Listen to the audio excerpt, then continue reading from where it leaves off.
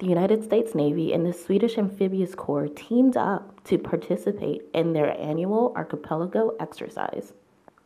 Over the course of the next 3 days, we are going to execute the tactical exercise as part of the culminating event for Archipelago Endeavor 22 in concert with our Swedish allies. We begin with a reconnaissance insert to the first objective area, which will facilitate the follow-on flow of forces, where we'll establish an expeditionary advance base.